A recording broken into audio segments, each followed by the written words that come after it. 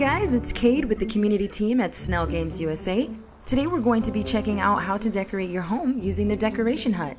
For any of you explorers out there who have taken up interior design in PixARK and would love a chic stylized home to show off, here's how it's done. If you open your inventory and go to your Engram knowledge, you'll see Architecture Master.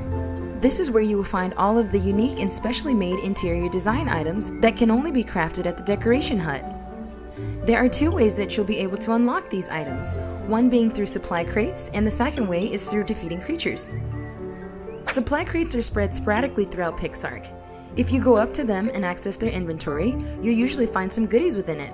And some of those goodies include blueprints for items that can only be crafted at the decoration hut. Keep in mind that you will need to be a certain level to access the different supply crates. From there, you can drop your blueprint in your inventory, select it, and press Use Item. Go back to your Engram knowledge and under Architecture Master, you should see where you have now unlocked a new item.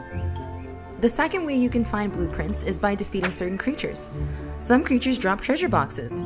There is a possibility you'll find some blueprints in there as well.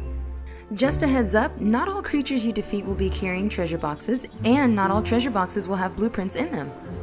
If you're lucky enough to get a treasure box with a blueprint in it, you'll want to complete the same steps to unlock it as you did with finding the blueprint in the supply crate. Once you've unlocked your blueprints, head on over to your decoration hut. The new engrams you've unlocked should be present and ready for crafting. Now you can take your interior design skills to the ultimate level. Alrighty guys, my name's Cade with the community team at Snail Games USA. Be sure to like the video, leave us a comment, and subscribe to our channel for more updates on PixARK.